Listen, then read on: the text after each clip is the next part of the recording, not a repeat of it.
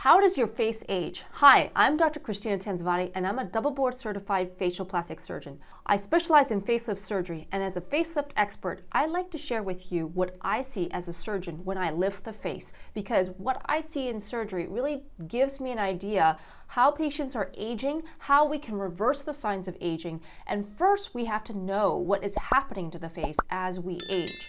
What I'd like to do is start off by going over the layers of our face. So let's peel back, like should I say, the onion. We start off with the skin, the surface skin, and then below that is our fat. Below that are our muscles. Below the muscles are our bone. And in every layer of the face, aging happens. They may happen in a different rate, but here's what happens that I see. For the skin, we start to lose collagen as we get older.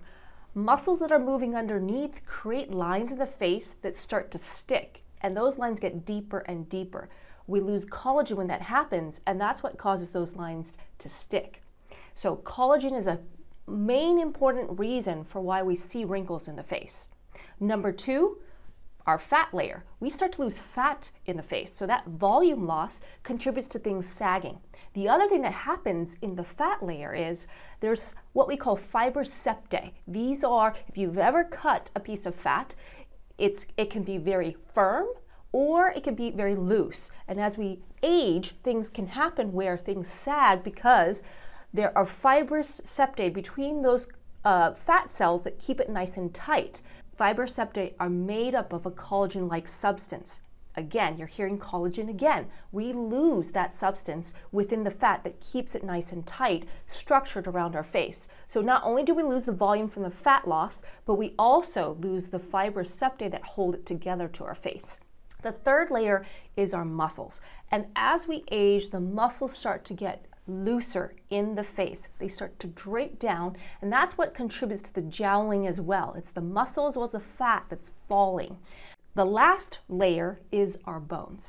And you've probably heard of osteoporosis, osteopenia. These are terms where the bone starts to thin as we age. And that bone resorption leads to more structural loss in the face. And so everything else that's on the surface starts to sag. So those are the four layers. Again, in all those four layers, except for the bone, there's collagen loss happening because in our muscle fibers we have fascia, and that fascia is starting to also thin. That drapes the muscle, and that lining thins. So that is also made up of collagen fibers.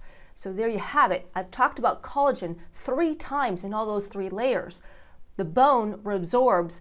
We can't do anything about that, but we can do something about those 3 layers and how to slow down the aging process by tackling the skin, tackling the muscle, and when tackling the fat. And collagen is an important factor. So for more information, tune in to my other videos. I'll give you some information about what you can do to take care of the collagen.